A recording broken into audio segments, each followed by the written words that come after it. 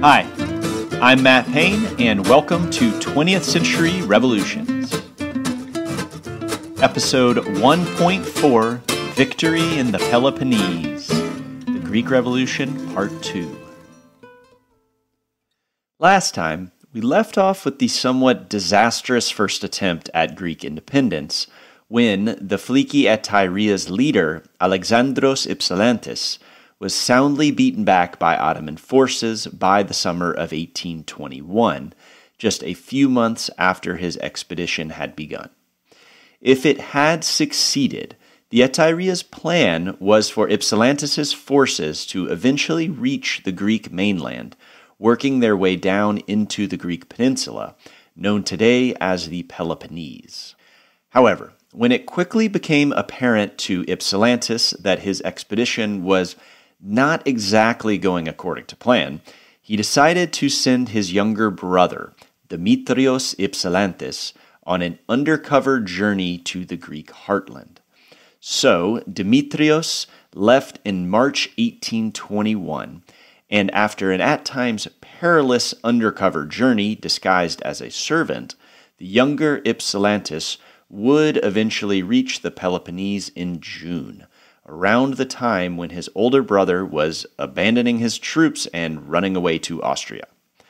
By the time Demetrios reached the Peloponnese, nearly the entire peninsula was already controlled by Greek revolutionary forces.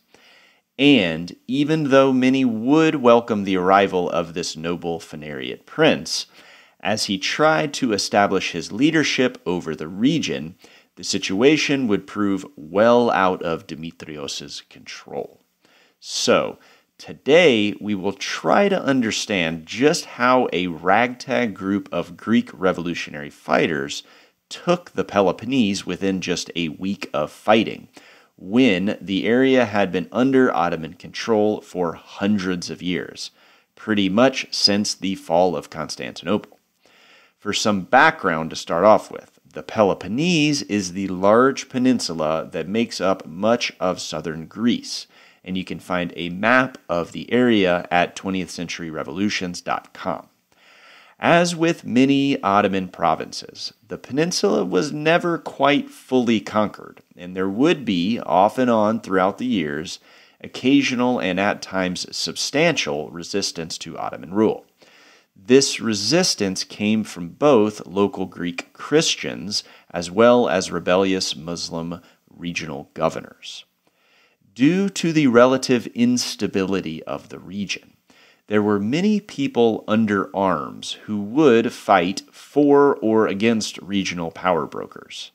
Many of these irregular soldiers would often switch their loyalties as they saw fit, one day acting as troublesome brigands attacking Turkish or Greek notables, and on another day fighting on behalf of those very same authorities they had just been attacking.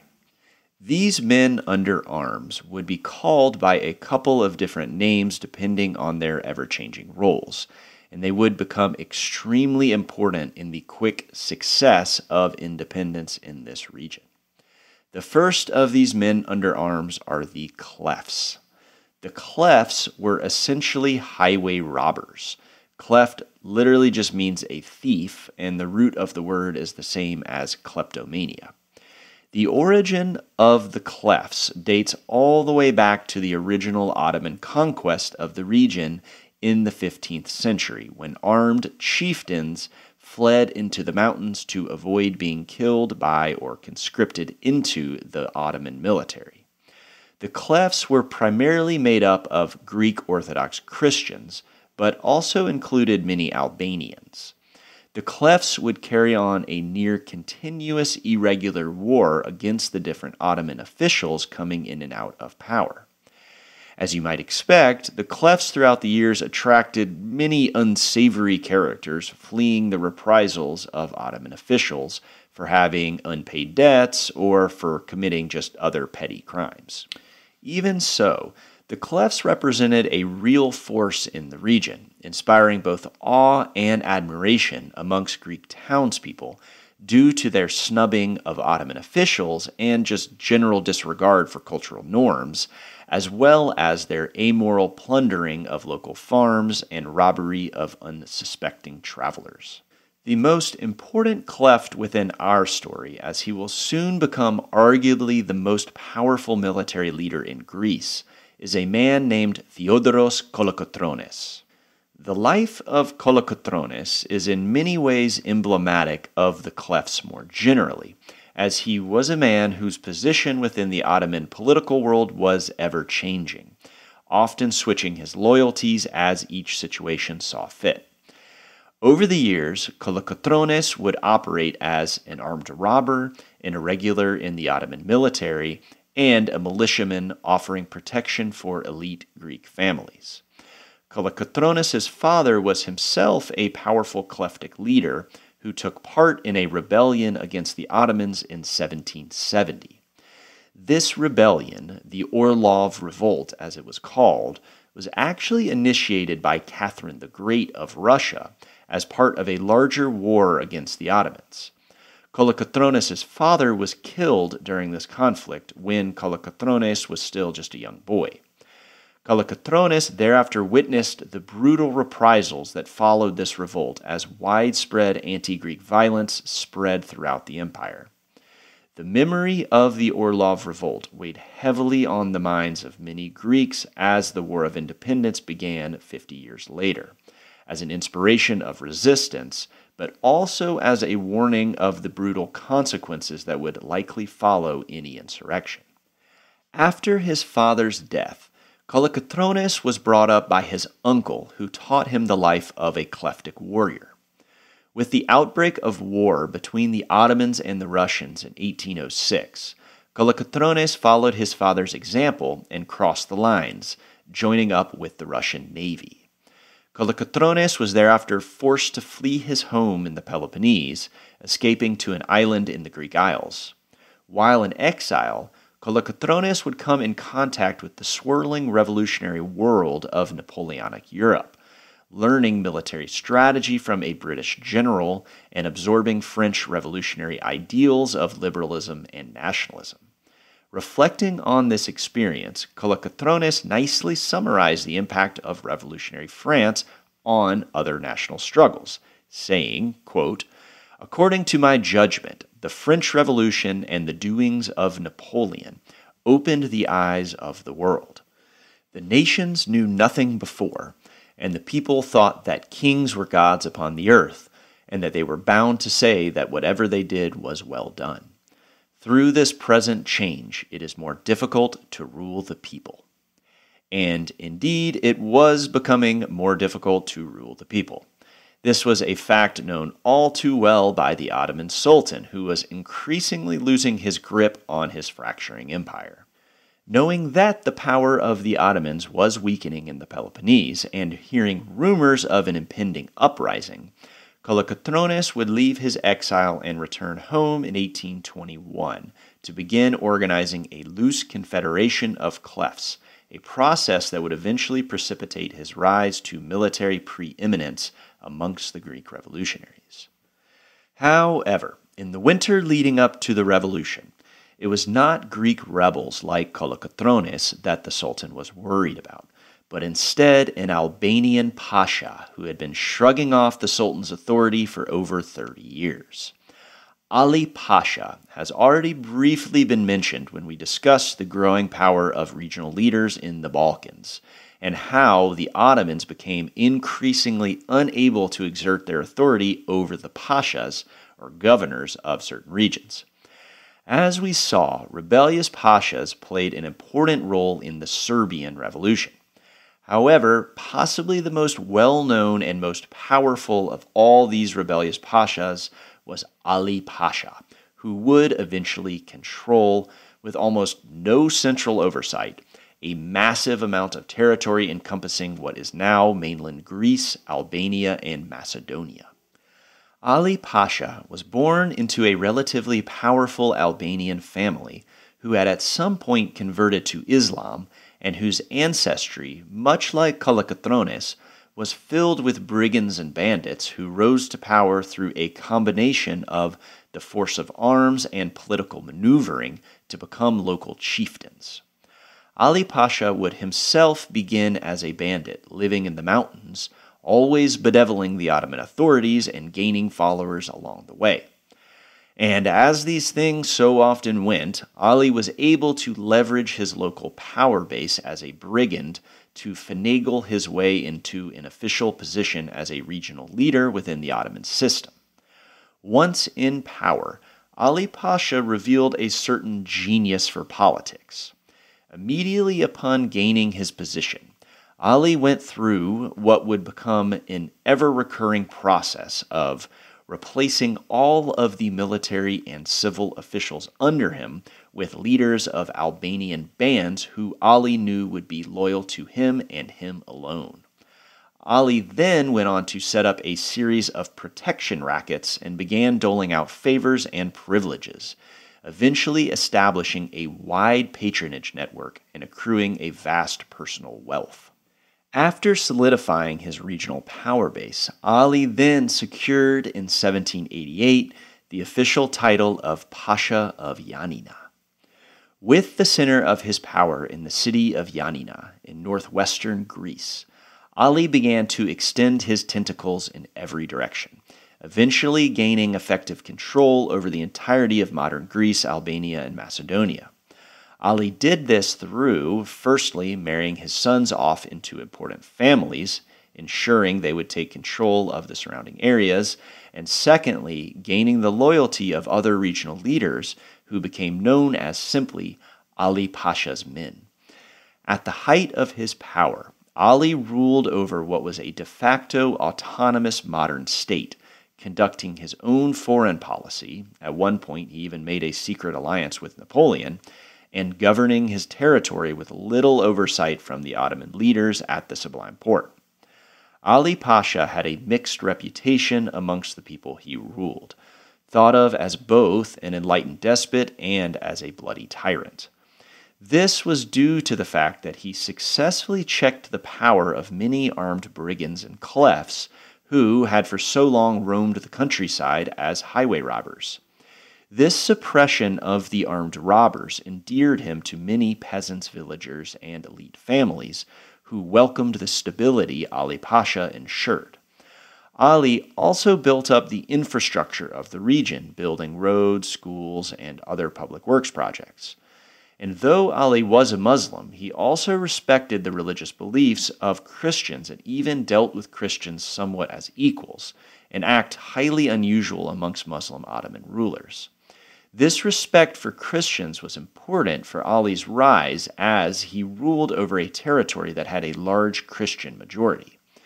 There was a dark side to this enlightened despotism, however, as Ali also ruthlessly repressed his political enemies through surveillance, imprisonment, torture, and assassination. And fast forward to 1820, just a year before the revolution would break out. Ali was arguably at the height of his power. But then the Pasha made a misstep when he ordered the assassination of a political enemy, which was a normal enough occurrence for Ali. However, the assassination was meant to take place in Constantinople itself, and this was a major affront to the sovereignty of the Sultan. The Sultan had at this point grown increasingly weary of Ali's unchecked power, and so he decided to use this incident to make a move against the Pasha. This launched what was essentially a civil war between the Sultan and Ali Pasha. The infighting between Ali and the Sultan had a few effects that would prove to be important for the Greek Revolution. First and foremost, the Sultan always had the suppression of Ali as his number one priority.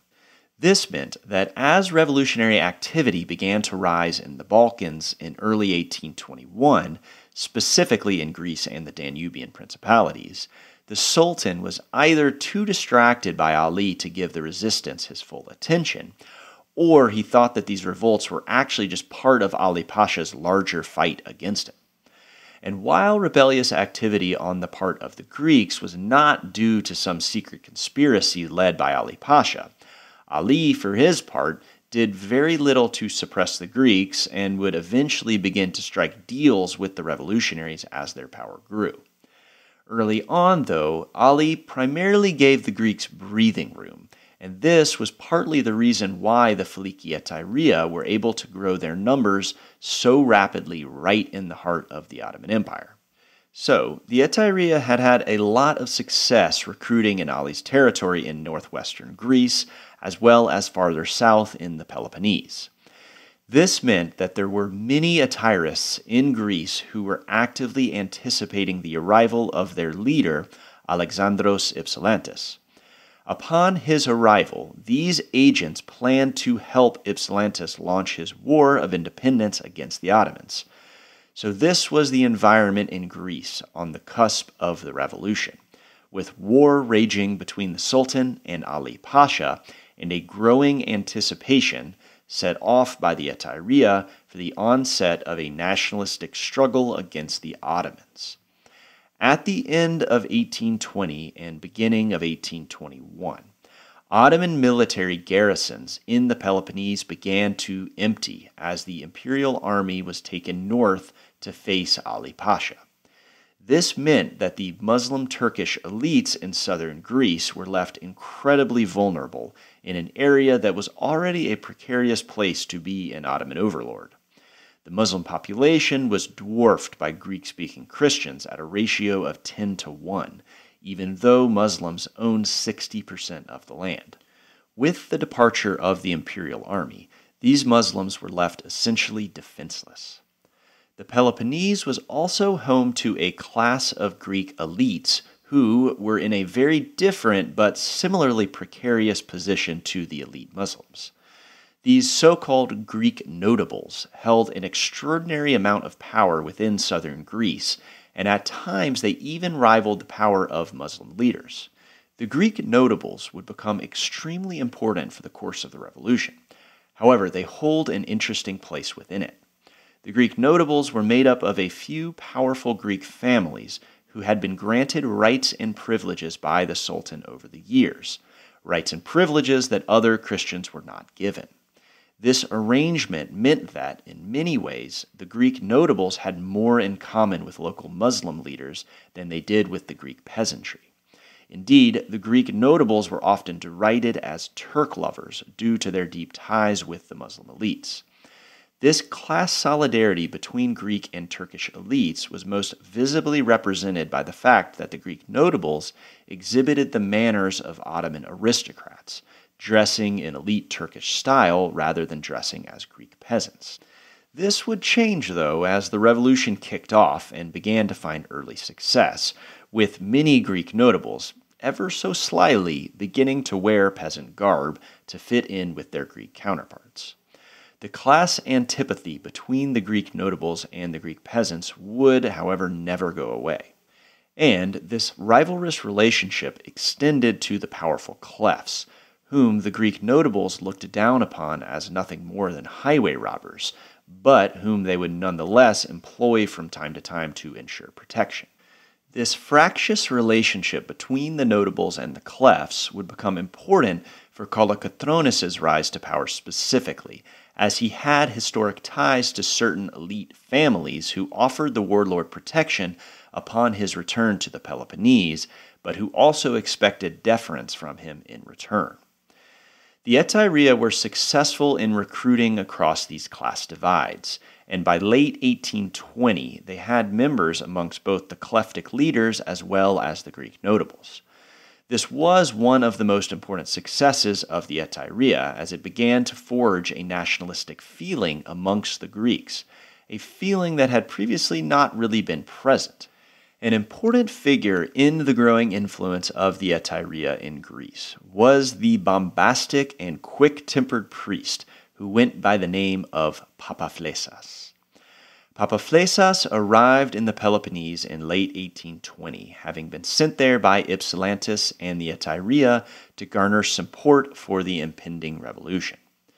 Due to the characteristically horrible communication between the Etyria leadership and their agents in Greece, Papaflesas had not heard that Alexandros Ypsilantis had actually changed his plan, to instead begin the revolt in the Danubian principalities. Therefore, Papaflesas used his larger-than-life personality to gain support for the Etairia, promising that Ypsilantis would soon be arriving with an army, and, like all good Etairists, hinting that Russian support would not be far behind. In this way, Papaflesas was one of the most outspoken advocates for an immediate uprising in the Peloponnese. In January of 1821, Papaflesas had a secret meeting with a group of Greek notables to discuss plans for the revolt. The notables were largely unimpressed by this eccentric priest spinning fantastical stories of massive armies backed by the Russian Tsar, and one notable who knew of Papaflesas even said, upon learning who had come to represent the Etairia, "Papaflesas, Popo, we're done for." Nevertheless, they agreed to maintain secrecy and to stay ready for when Ypsilantis' fantasy army would arrive. The notables were only cautiously buying into these plans, though, and they reached out through their own channels to see if Russia and the other powers of Europe were really behind the attack. Ultimately, though, the beginning of the revolt would be out of the hands of these cautious notables. Papaflesas and other Etairia agents had been spreading rumors of the impending revolt to such an extent that active preparation, such as collecting arms and starting up gunpowder mills, had begun in earnest amongst the Greek villagers. Then, in early 1821, the Etairia got a letter from Kapodistrias, who, you may remember, was the Russian diplomat of Greek origin who had been so important at the Congress of Vienna and who had refused the leadership of the Etairia. To the dismay of the Etairists, the letter from Kapodistrias explicitly said that plans should be put on pause and that no revolution would take place in the Peloponnese. This letter from Kapodistrias meant that the Russian army was definitely not coming. As these things so often go, though, the Etairists now felt that they had gone well past the point of no return. They knew that many bystanders had seen evidence of their active preparation, and it was pretty common for villagers to notify Ottoman officials of insurrectionary activity because they feared harsh Ottoman reprisals against the community as a whole, as had been seen after the Orlov revolt that Kolokotronis' father had taken part in 50 years earlier. The Etairia was right to fear, as the Ottoman officials had already begun to receive tips and began to suspect that all was not well amongst the Greeks. When questioned, Greek leaders often blamed the rumors on Ali Pasha, and this usually assuaged suspicions temporarily. However, there were enough signs of revolutionary activity that certain Greek notables began to be summoned by Ottoman officials, both in order to be questioned, but also in order to be held as quasi-hostages to be used as bargaining chips should the need arise. These signs of impending Ottoman repression led the Etairia to conclude that, if the hammer was about to come down on them anyways, they might as well rise up and try to take on the Ottomans while they were still weak, with the majority of their forces away dealing with Ali Pasha. All of these developments led to a situation in which, by March of 1821, there was such an intense level of anticipation on both the part of the Greeks and the Turks that a violent confrontation became nearly inevitable. The interesting thing about the start of the Peloponnesian revolts, though, is that there was no clear leadership in place due to the fact that everyone had kind of been waiting for Ypsilantis to come riding in to smash the Ottomans with an Imperial Russian army at his back. As we know, however, Ypsilantis was at this point hundreds of miles away getting trounced in the Danubian principalities, and he never really had any chance of making it to Greece proper. Due to the combination of widespread expectation of an impending revolt, paired with a complete lack of central leadership or a clear direction, the revolt would actually erupt in multiple locations, nearly simultaneously, and without any coordination whatsoever between the different uprisings.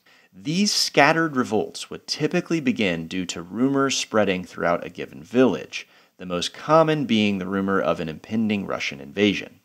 The Ateiris, of course, did nothing to stop these rumors, and they just as often helped to spread them, with one instance in which an Ateirist agent actually dressed up like a Russian general and then confirmed that the rumors of a Russian invasion were true. These rumors led Greeks to become emboldened, attacking Muslim leaders in different towns and villages throughout the region. Other Greeks, knowing what likely lay ahead, encouraged their Muslim neighbors to flee before the violence began. In other towns, violence began when Greek notables, who had been summoned by Ottoman authorities, became aware that they were in fact being held hostage. Now aware of their predicament, these notables secretly gave the go-ahead to local clefs with whom they had been conspiring over the preceding months. All of this led to an incredibly chaotic environment in which violence was sporadically breaking out across the Peloponnesian Peninsula, as Greek Christians were rising up, often as marauding mobs murdering prominent Muslims who had been left defenseless. In order to escape the violence, Muslims were fleeing and seeking shelter within the fortified towns and cities. The greatest number of Muslims fled to the city of Tripolitsa, the administrative capital of the region in what is today known as Tripoli. Within just a week of these sporadic violent uprisings, the Greeks had essentially taken control of the entire Peloponnese, with the exception of the highly fortified towns and the capital of Tripolitsa. The Greeks were able to so quickly take over the Peloponnesian countryside due to the fact that, number one, the Muslims were so massively outnumbered, number two, the Ottoman military garrison had been cleared out to face Ali Pasha, and number three, many of the Greek notables, who in the past tended to side with their Muslim counterparts in the ruling class, began to throw their lot in with the rising tide of rebellious Greek peasants and clefs. The process by which these Greek notables came over to the revolutionary camp varied significantly. However, it largely came down to the fact that it was becoming increasingly clear that broad repression against all Greek Christians was impending. This made it more advantageous for the notables to try to use their historic authority to take charge of the chaotic rebellion. If they did not join the uprising, it was a lose-lose, as they would face reprisals from both angry Greek commoners as well as the Ottoman authorities. The suspicions of the Greek notables would ultimately prove to be correct, as nearly the minute that news of the Greek uprising reached Constantinople, an organized massacre of Greek Christians ensued, not only in the capital but throughout the empire. These draconian measures created a zero-sum game that forced elite Greeks to throw their lot in with their social inferiors amongst the peasants and the kleptic war chiefs. The cross-class solidarity amongst the Greeks was not completely based in cynical self-preservation, though, as the Eteiria really had succeeded in their efforts to forge bonds amongst the Greeks as a whole. Though, of course, they had also succeeded in convincing everyone that Russia would soon come to their aid, a false rumor that was largely responsible for the reckless abandon of the Greek rebels early on. A generalized euphoria quickly spread throughout the Peloponnese as the Greeks took town after town, and this rapid turn of events lent a quasi-religious fervor to the Greek effort, as many began to see their success as preordained. For many, many years, the Greeks had spoken of the so-called Romeiko, which was essentially a prophetic belief in the Christian reconquest of Byzantine lands that had been taken by the Ottoman Muslims. Due to the fact that the Greek Christians had been living under Ottoman rule for centuries, it is no wonder that they lent an aura of prophecy to events when they just sort of miraculously took the entire Peloponnese within just a week.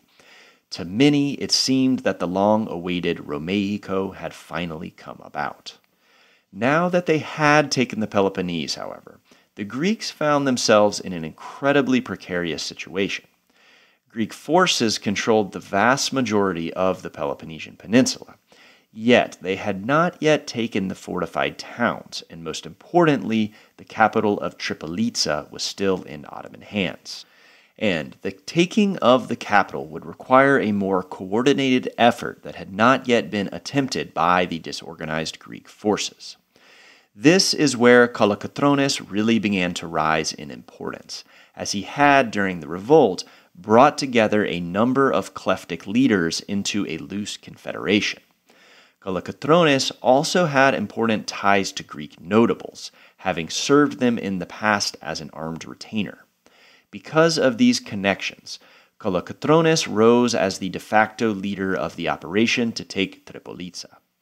The rebels had control of most of the territory around the city, so a siege of the city became a logical option.